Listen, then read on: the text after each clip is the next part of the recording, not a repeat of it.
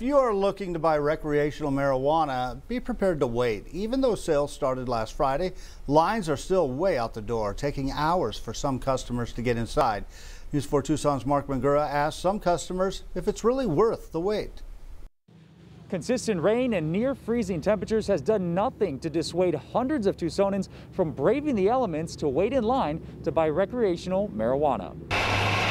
Gloomy skies and cold temperatures don't matter to these people waiting outside of Harvest House of Cannabis in Tucson. Despite wait times between 2 and 3 hours just to get inside, customers say that I think it is worth the wait. I think that recreational marijuana has been waiting a long time to come to Arizona, so everyone here in line is waiting for a good reason. Harvest CEO Steve White says they expected this surge and they remain well prepared for the demand as they have been stocking up for quite a while. As for the long lines, part of it speaks to the how long overdue that this was in Arizona. So people are enthusiastic.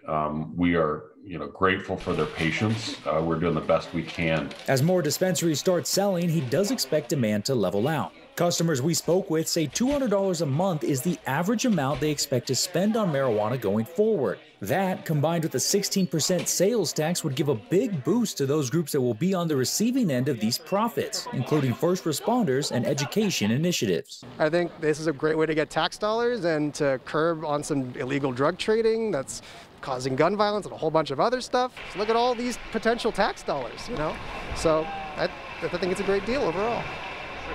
Harvest says that Tucson is an underappreciated market, and they didn't rule out adding more dispensaries in Tucson moving forward.